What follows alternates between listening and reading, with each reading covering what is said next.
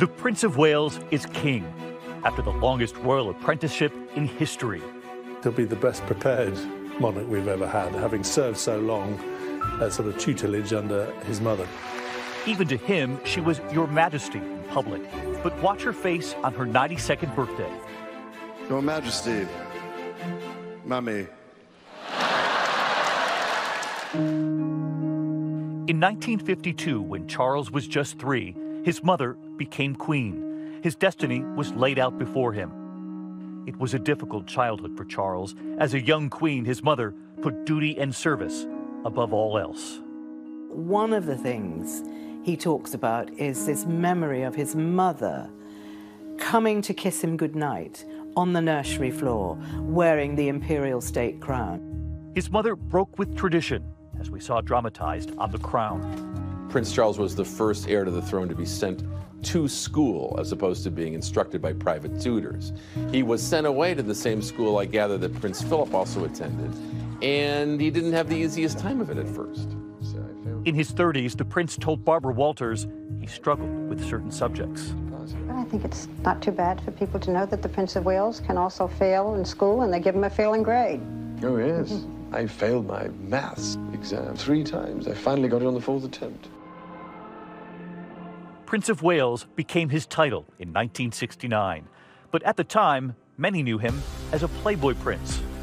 They tried to kind of create him as kind of a James Bond figure. He was referred to as Action Man, I think, in the 60s, as he flew planes or did helicopters or rode in jeeps or whatever he was doing.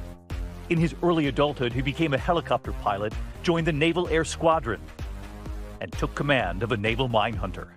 And there were a long line of lovely young ladies who appeared to be potential spouses for him who did not make the final cut. At 31, he proposed to his uncle's granddaughter, Amanda Knatchbull.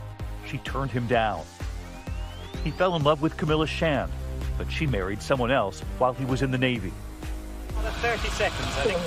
Finally, Lady Diana Spencer, the younger sister of a girl he had dated. All of a sudden, this teacher, who was so young and so fresh, had that beautiful smile and an ingratiating manner, suddenly we discovered that she was the apple of his eye, and before we knew it, they got engaged. I remember thinking what a very jolly and amusing and attractive 16-year-old she was. And having great fun and bouncy and full of life and everything. And I don't know what you thought of me. But... Pretty amazing. And I suppose in love. Of course. Whatever in love means.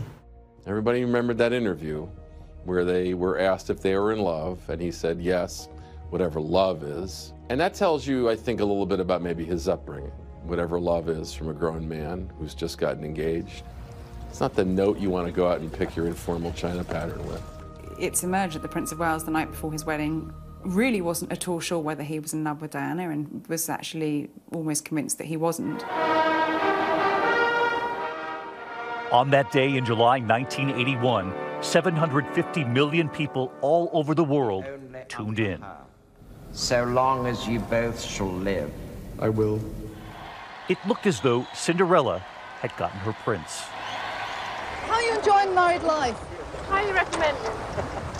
I remember going to Australia with them. We were away for 6 weeks. And, I mean, that was the love tour. I mean, they were over each other like, you know, a rash. I mean, they used to look at each other like they wanted to rush off and rip the clothes off each other. They were that passionate. I mean, it was really, and very tactile, you know, touching. A year later, an heir, and then a second son. They're in very good form indeed. Bring us both an immense amount of happiness. In this, their first interview, 1985 in Kensington Palace, music by William and Harry, and the royal couple still acting like newlyweds. I suspect most husbands and wives find that they often have arguments. But we don't. No. But occasionally we do, because I mean, No, you don't. I go on longer sometimes. Yes, but I'm faster. There we are. The thing that the British public will always be grateful for is the way she raised her sons, and the love and the affection and the touching and the caring that she imbued them with. They're never going to say whatever love is. They know what love is. But as we all know, the fairy tale faded, and within 5 years it was clear the marriage had crumbled. Later, dueling interviews revealing that Camilla was still in the picture. Their foreign trips were now portraits of an unhappy relationship. She was in touch with her feelings. If she was mad at her spouse, there were going to be indications of that in the photographs. And there were.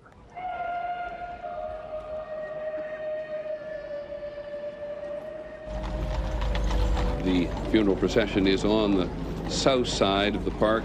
With Diana's sudden and tragic death just a year after their divorce, Charles was a single parent of 2 shattered boys.